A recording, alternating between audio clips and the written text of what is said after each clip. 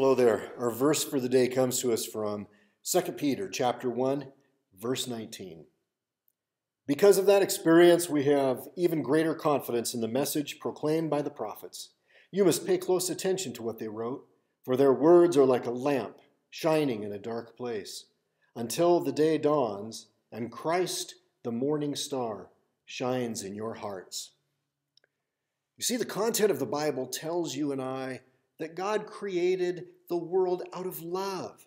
And even though the world rejects God, the divine nature of God still works to reconcile us to him.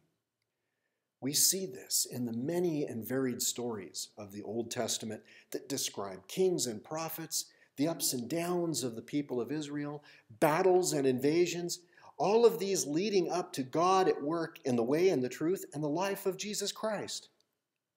God's work continues with us today as we see the biblical past and its truths as part of our present and future lives.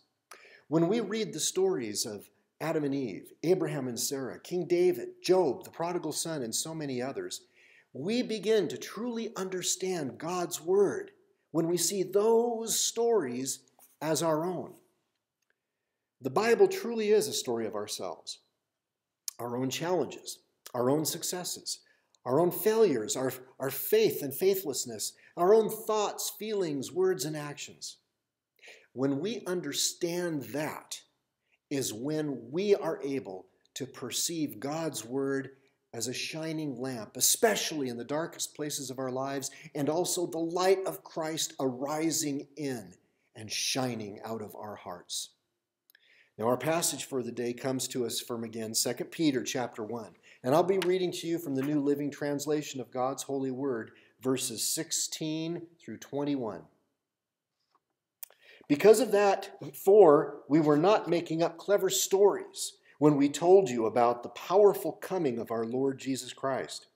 We saw his majestic splendor with our own eyes when he received honor and glory from God the Father. The voice from the majestic glory of God said to him, "This is my dearly beloved Son, who brings me great joy." We ourselves heard that voice from heaven when we were with him on the holy mountain. Because of that experience, we have even greater confidence in the message proclaimed by the prophets. You must pay close attention to what they wrote, for their words are like a lamp shining in a dark place until the day dawns, and Christ, the morning star, shines in your hearts.